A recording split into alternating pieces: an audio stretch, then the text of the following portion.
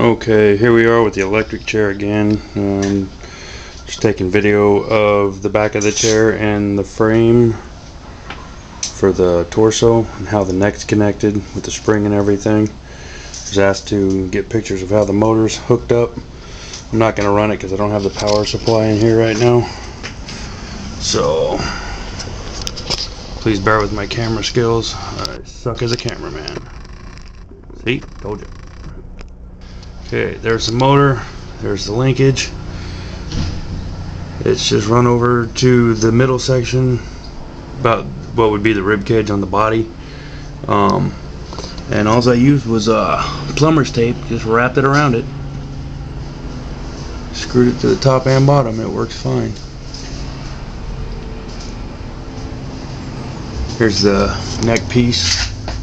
Just got it sitting on top of a screw that sticks up about that much, so it won't move back and forth. That runs up, goes up to the neck. The neck, you can get this spring for like $5 at Home Depot. It's a piece of 1-inch PVC, and if you push hard enough, it will fit up inside the spring. Just push, twist, do what you got to do, and then hose clamp it on, and it's pretty solid. I was flinging it around trying to pop it off, but it wouldn't come off. And then the spring inside the head, just glued in there. Gorilla glued it. It seems to be pretty solid.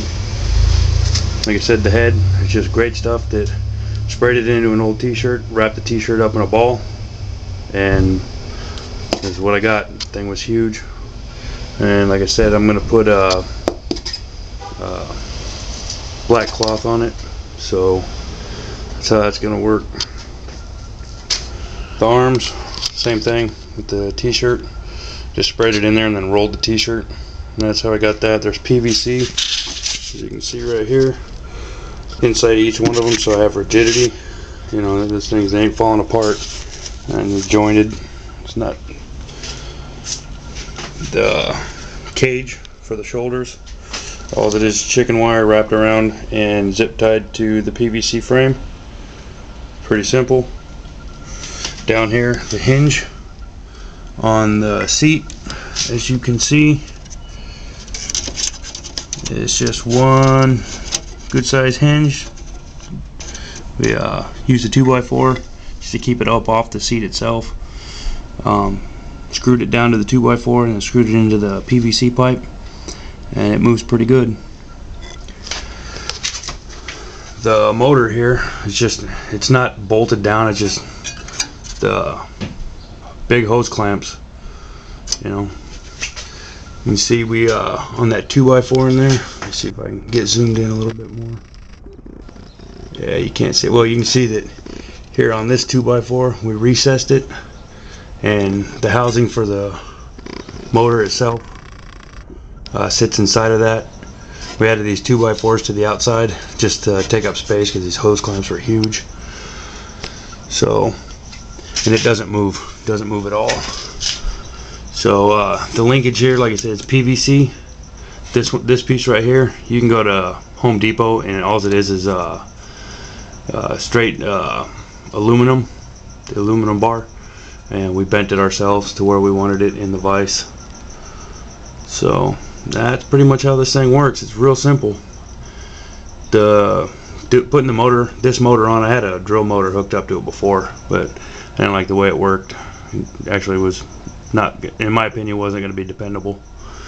So this will be a lot more dependable. It doesn't rattle the chair as much, and it's a lot smoother than the drill was. So like I said, it's all this great stuff in here too. That's for the stomach on the other side, to even out the top of the chest up there, and the stomach, just so it's more evenly proportioned when the clothes are on the dummy. So yep, that's it. That's the mechanics of the chair. Yeah, well, I'll post another one up a little bit later on as I get him dressed. There's not much more left to do. Just put like a Pendleton jacket on him and cover the head, and then, you know, once we get the maze built, we get his little room done, or it's actually gonna be like a prison cell sort of thing. Then we'll get videos and all that. We're gonna be running the haunted house, or the haunted house and maze 2 nights this year, so it should be good times. you know, with any luck, we'll be able to accomplish everything we're setting out to do. As long as we keep at it, I think we will. If not, crap happens. Alright guys, have a good one.